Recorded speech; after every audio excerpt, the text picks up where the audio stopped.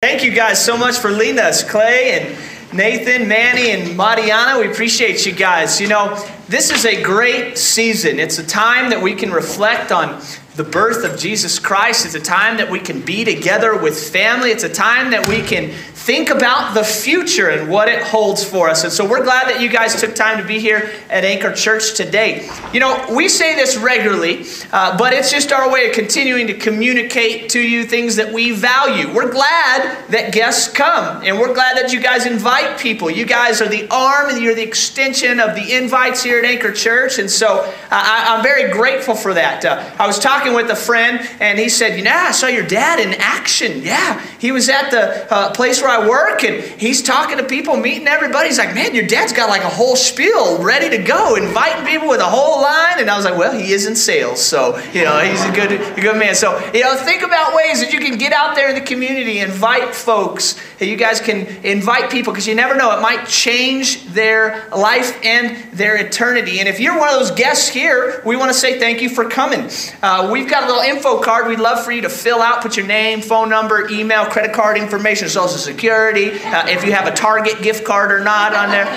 Hopefully you guys didn't get affected by that Target deal. That's tough. No, we protect your information. We're just looking for simple info. Just name and phone number and maybe an email. We blast out an email about maybe once or twice a month, our way to stay connected to you. And if you do that and drop it off in the offering box as your gift to us on the way out today, we will give you a $5 gift card to Starbucks or a Bible. We've got lots of Bibles out there. If you don't have a Bible, the Bibles that I teach from are right there on the table, so you guys can take one of those on your way out as well. Also, if you're looking to maybe jump in next year, 2014, you're already thinking about New Year's resolutions, like how can I serve God more? How can I do more at Anchor Church? Well, there's a lot right here. There's about 17 ways you can serve God here at Anchor Church. And so we even have an other, I think, on here maybe, so you can make up your own, or you just create your own. Yeah, I would like to lay salt on the ground when it gets snowy, so that could be a ministry for you. But we would love for you guys to fill that out and step in and help out. I found that for me, the greatest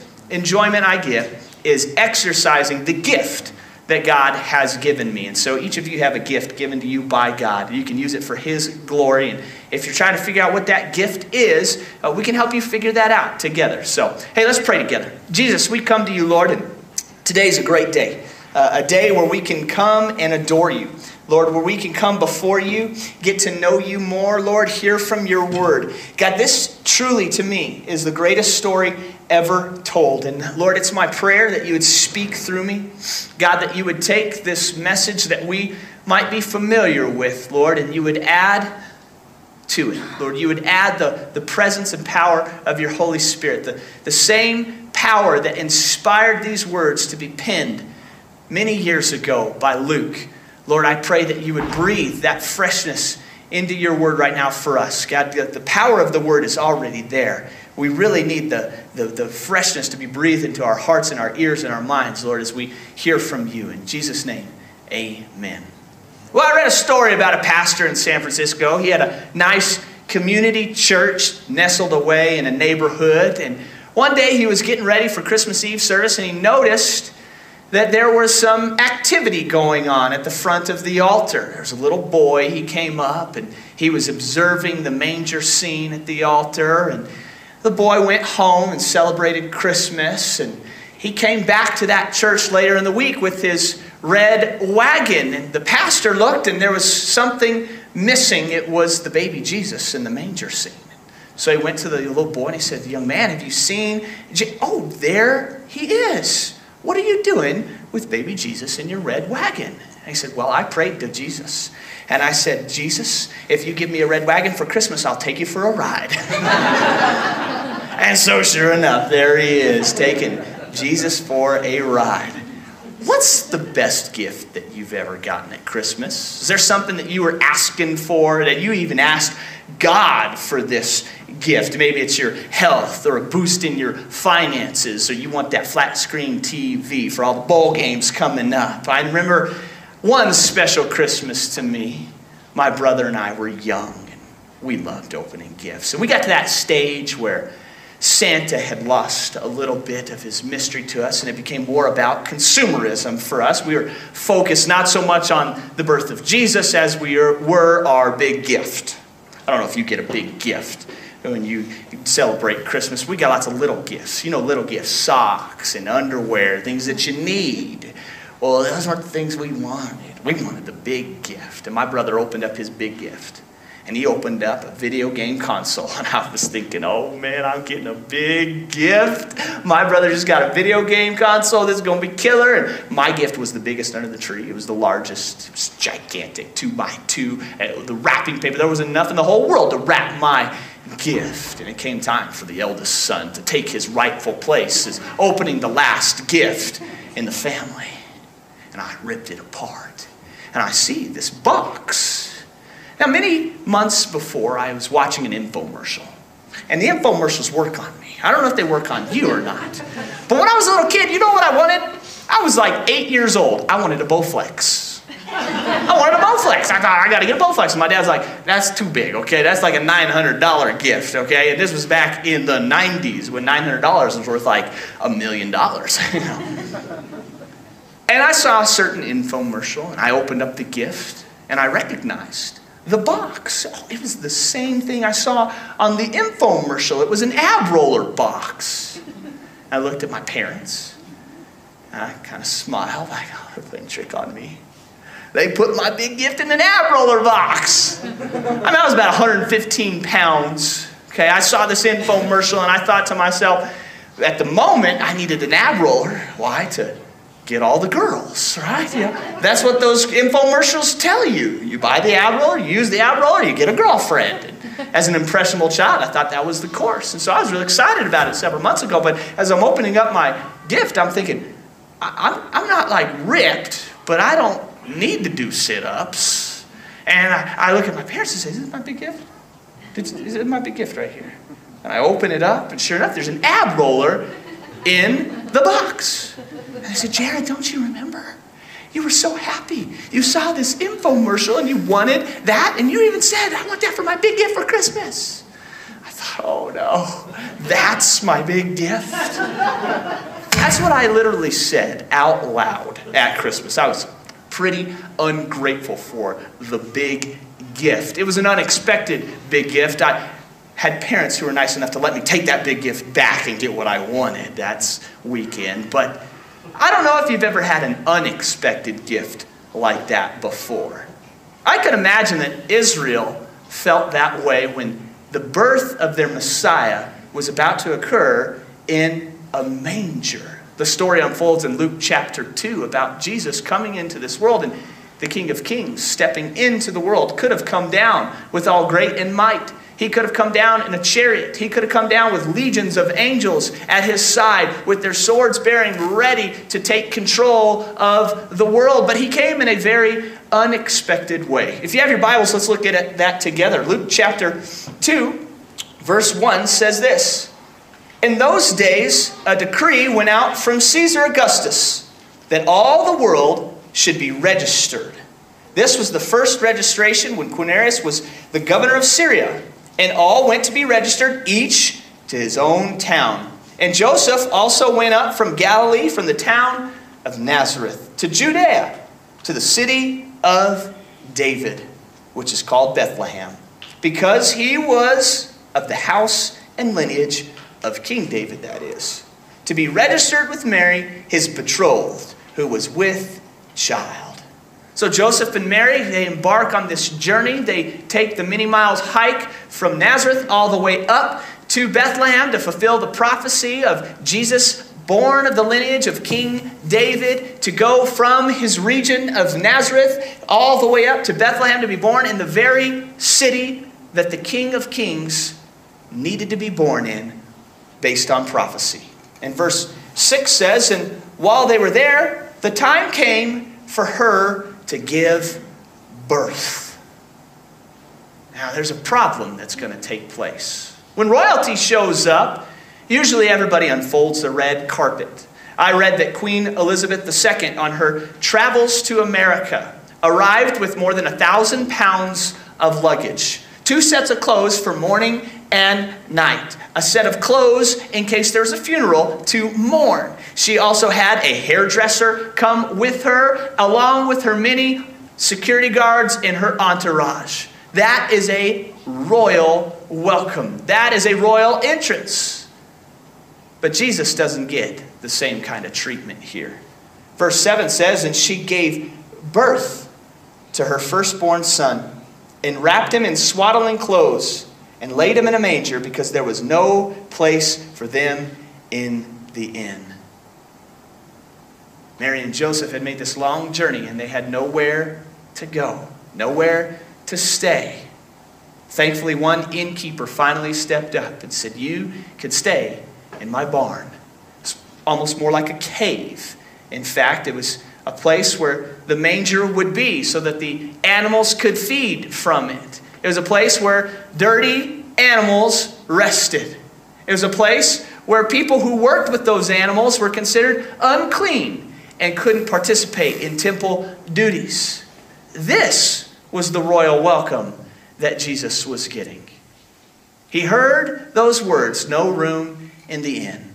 Max Lucado writes about this, and he says, I think we can all relate to Jesus in one way or another. Many times we've been told there's no room for us. Sorry, there's no longer room for you in this position. We're going to have to let you go. I'm sorry, there's no room any longer for you in my heart. I want a divorce. I'm sorry, there's no room for you to hang out here. We've already got enough friends. Over and over, you and I have heard from time to time, there's no room for you. Well, Jesus heard those words, there's no room for you in the inn.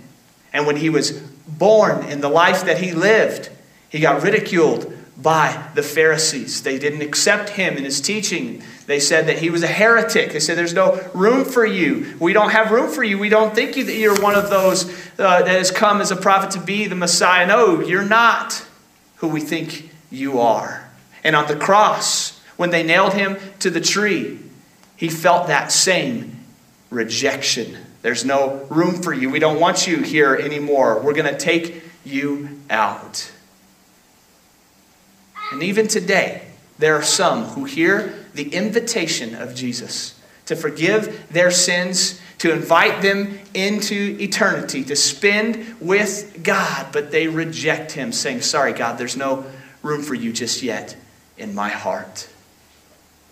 The story continues in Luke chapter 2, verse 8, and it says, and in the same region, there were shepherds out in the field, keeping watch over their flock by night. And an angel of the Lord appeared to them, and the glory of the Lord shone around them. And they were filled with great fear. And the angel said to them, fear not, for behold, I bring you good news of great joy that will be for all the people. For unto you is born this day in the city of David a Savior, who is Christ the Lord. And this will be a sign for you. You will find a baby wrapped in swaddling clothes, lying in a manger. And suddenly there was with the angel a multitude of heavenly hosts praising God, saying, glory to God in the highest, and on earth peace among those with whom he is pleased. The shepherds are out in the field, and I've met a shepherd before. I've seen one live and in person. I was spending time in New Zealand, and we were driving off the coast where they had black sand. And we come through the hillside, and we see this mass wave of sheep just flooding the field and crossing the street. And we are just enjoying our travels with my mother and father-in-law, and we were rolling deep in two RVs, just clunking along, and we had no real place to go, so we thought we'd watch these sheep. And there was these dogs. They would run behind the sheep. And anytime a sheep would get lost or off track, they would nip at them. They would bite at them, snap at them. And the sheep would get back in line. And there was a big tractor out there moving along and back. They had several shepherds out there taking the herd with them. But it was an incredible experience watching all of these guys working together. The shepherds and the dogs and the sheep all in uniform. But these shepherds that we find in Scripture, they didn't operate like that. They didn't have the luxury of having a tractor. In fact, they were considered good shepherds. gentle shepherds. They would walk with their staff, and the sheep would follow. Jesus is coming as the King of Kings, and Scripture says that he is the good shepherd. Those shepherds out in the field, they were kind of an outcast, a pariah. They were those who weren't allowed to come because of their work with unclean animals, that they weren't allowed to come and be a part of temple duties. They lived out on their own. They look a whole lot like maybe a homeless person today. They lay their head where their sheep lay in the pen. In fact, they would have gates set up that were open and exposed. And they would have a barrier behind them, and they would put the sheep into the pen, and they would lay down in front of the gate. They were saying to any intruder, you want my sheep? You're going to have to go through me. I'm going to lay my life down for any lions and tigers and bears. So that might come scare them or come after them. So Jesus, who calls himself the Good Shepherd, who lays his life down for us, appears to these outcasts, the shepherds in the field, to announce that he is coming. And he says, I'm coming for all. He uses an angel as his mouthpiece. He says, I am coming even for you, shepherd, this outcast that has been pushed aside. What a great way to reveal himself to mankind. That he's not for the religious elite, that he's not for the rich and powerful, that he is for everyone. And the shepherds freak out. Have you noticed in Scripture, anytime an angel appears, they always say, do not fear? It's their way of saying, I know. Look at me. I'm pretty awesome right now. Behold all that is me, but don't freak out. Relax. I've got good intentions. They have to tell them that. They say, behold, it's okay. I'm here. And the shepherds, they respond with this joy. They see and sense that the news from the angels is a good joy. It's the Greek word that actually has an attachment to salvation. That when a person gets saved and their sins are washed clean, and that the consequences of their past are removed, and that they get to spend eternity with God, the overwhelming joy that comes from salvation. The peace that Luke talks about that accompanies salvation. That's the word joy that we see here. The gladness that is there. That there's a good news that is being brought to these shepherds, these outcasts. Over and over, God is saying, hey, I come for all. And I come bearing good news. And what comes with that good news is peace. I like the old bumper sticker. I really do. No Jesus, no peace. No Jesus, no peace. See, the joy that comes from salvation brings the peace of God. Because you are no longer an enemy of God. You are no longer at war with God. You have peace with God. And he gives you the peace of God. What continues on here in verse 15, it says, and when the angels went away from them into heaven, the shepherds said to one another, let us go over to Bethlehem and to see this thing that has happened, which the Lord has made known to us. And when they went with haste and found Mary and Joseph and the baby lying in a manger, and when they saw it, they made known the saying that had been told them concerning this child. And all who heard it wondered at what the shepherds told them. You see the response here? They meet Jesus. They experience the joy of salvation. They get the peace of God. And you know what they do? They share it. They spread it. They tell anyone who will listen. Verse 19 said, but Mary treasured up all these things, pondering them in her heart. And the shepherds returned, glorifying and praising God for all they had heard and seen as it had been told to them. So why did Jesus come this way?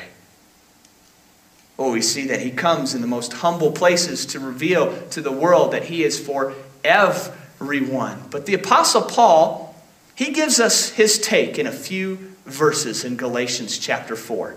He gives us his perspective on why Jesus came as a little baby. Galatians chapter 4, verse 4 says this, "But when the fullness of time had come, God sent forth his Son, born of a woman, born under the law, to redeem those," or to buy back, to say, "This is now mine," to redeem those who were under the law, so that we might receive adoption as sons.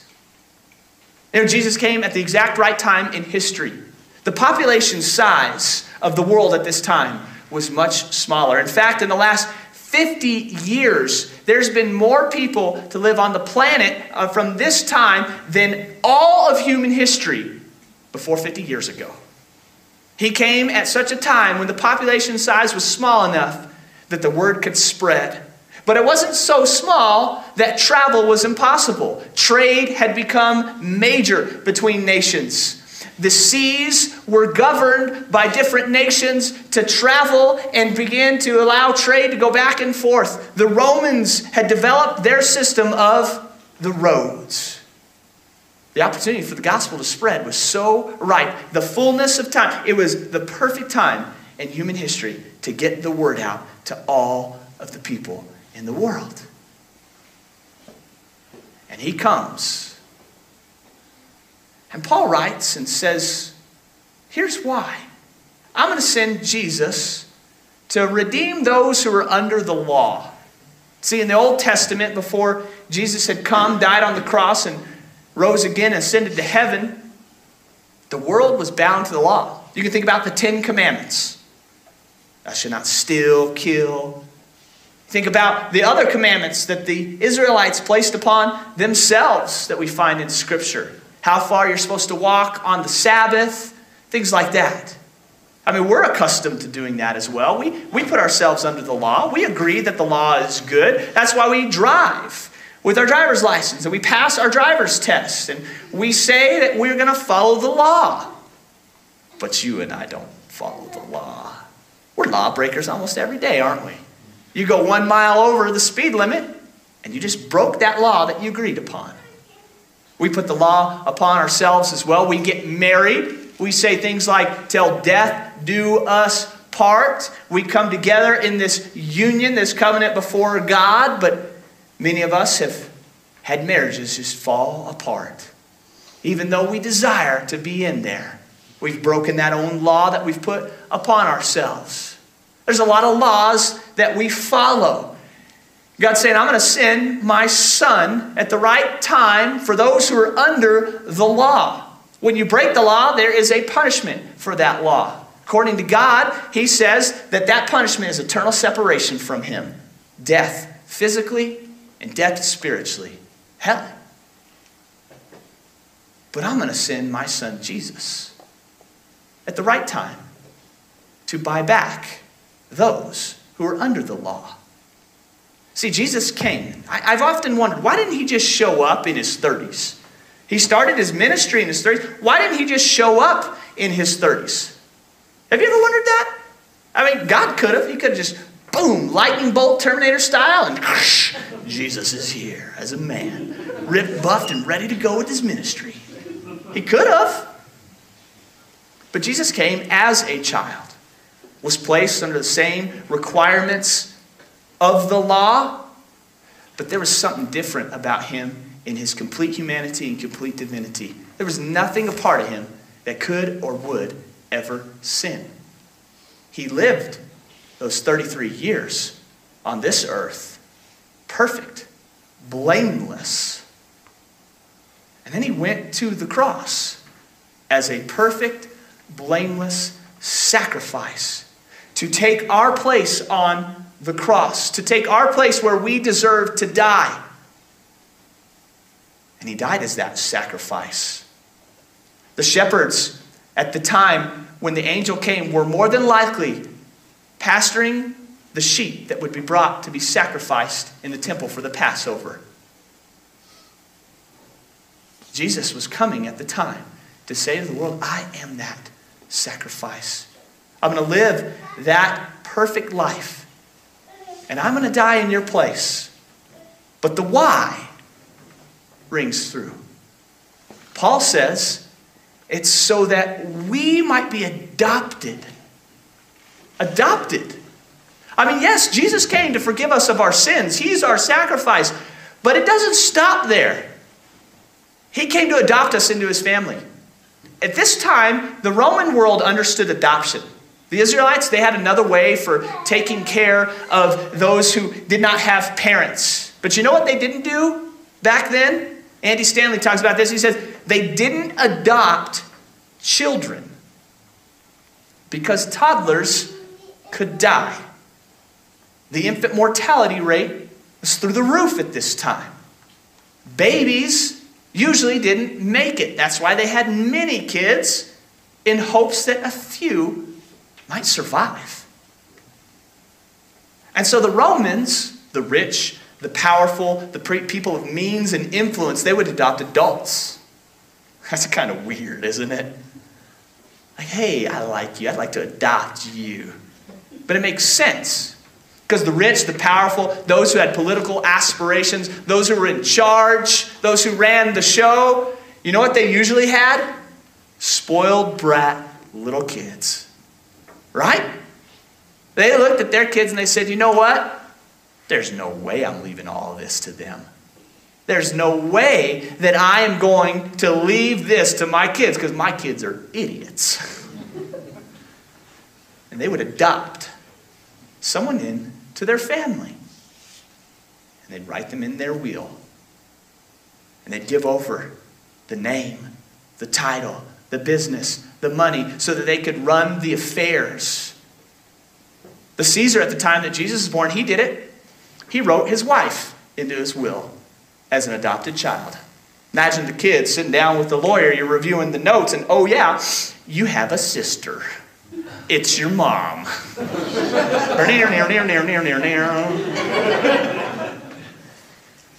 They would do that because bottom line, if you're hearing this and you're a person of power, means, and wealth, and you can't trust your kids, what I'm telling you is I'm up for adoption. They needed that child to pass it on. And so when God, during this time, says to a people group that are the Gentiles, I'm going to adopt you into my family. I'm the King of kings, the Lord of lords. I am God Almighty. I have all the power, all the means, all the wealth in the world. And I want you, a shepherd, an outcast, someone who said, I'm not deserving of that. I can't live up to that. See, you and I are probably a lot like those shepherds. Looking at my track record, the sins that I've committed, the mistakes I make, I don't feel worthy of the gospel. In fact, I feel like I should deserve punishment. But God says, no, I'm bringing you in to my family. Look at what verse 6 says this. And because you are sons, God has sent the Spirit of his Son into our hearts, crying, Abba, Father, so that you are no longer a slave, but a son. And if a son, then an heir through God. He's saying, I am going to forgive you of your sins. I am going to take away the consequences that the law demands of you. And you know what I'm going to do? I'm going to be your dad. You're now in my family. You now are an heir to my throne. Everything that I have is now yours. You get to join me in my kingdom. And you get to advance my kingdom here on earth. And you get to experience my kingdom in heaven. He's saying, yes, your sins will be forgiven.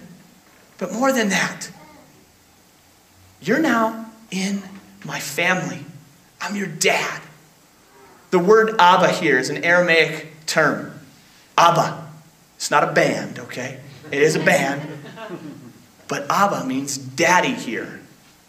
The Greeks, they didn't have a word for this.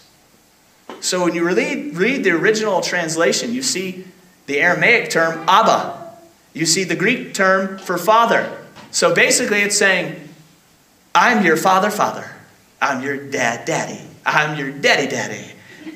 I'm not your baby daddy, just your daddy. And it's literally putting two words that mean similar things. But the Greeks, they understood this biological father. But the Aramaic term here, Abba, it's that dad, daddy. The term you and I cried out to our dad when we would scrape our knee. Or the term you and I would cry out to our dad when we needed a hug. The term that you and I would use to describe the intimacy that a family can have between a dad and his kids. And God's saying, I'm the perfect dad. Your dad here on earth might fail you, but I am the perfect dad. I'm your daddy. And this is for you. You're going to be forgiven of your sins, and you're going to be in my family.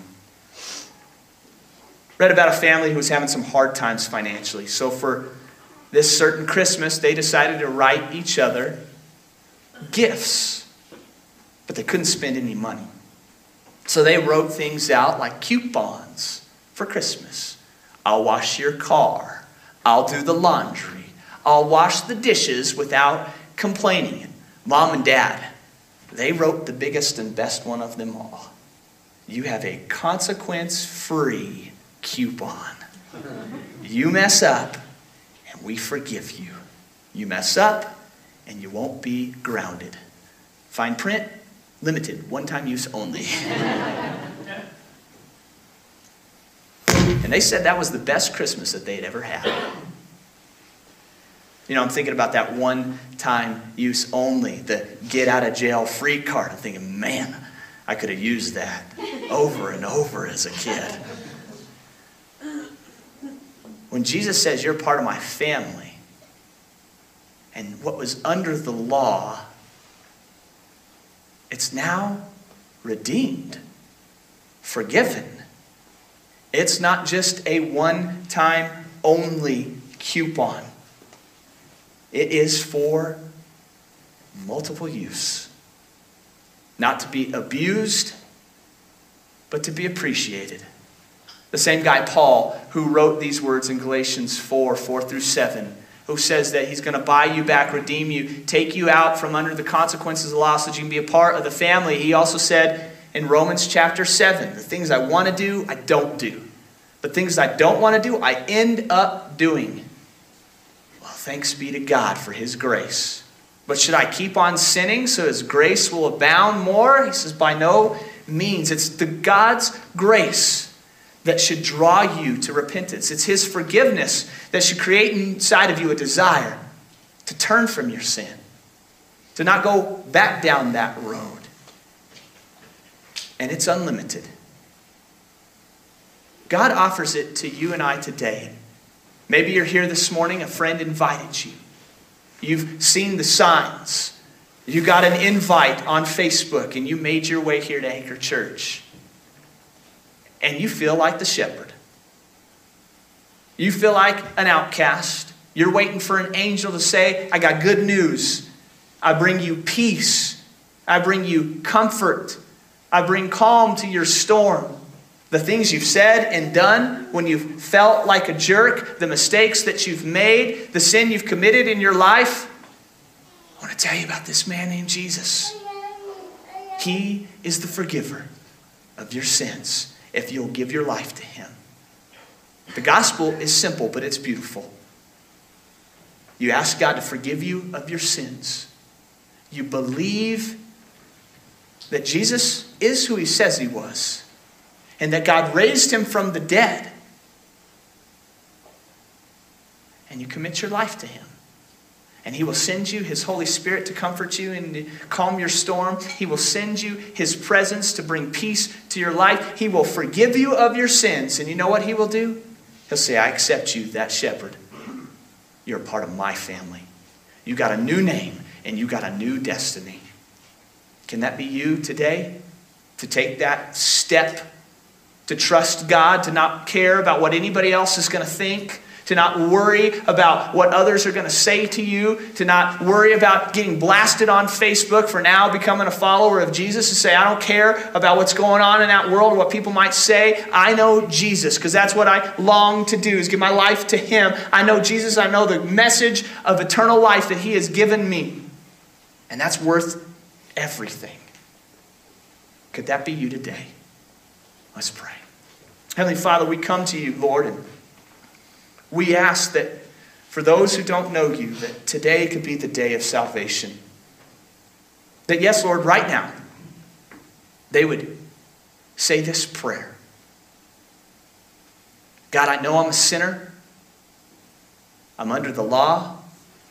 I've even made my own laws. I'm about to make some laws come New Year's Day about dieting and exercising that I know I'm not going to be able to keep. It seems impossible. I can't be perfect. But I hear about this perfect man, Jesus, who spent his entire life in perfection. And what I hear is that he paid the price for my sins. He came as a baby, lived a perfect life, and died on the cross. I believe that to be true. And I give my life to you right now. I want you to change it.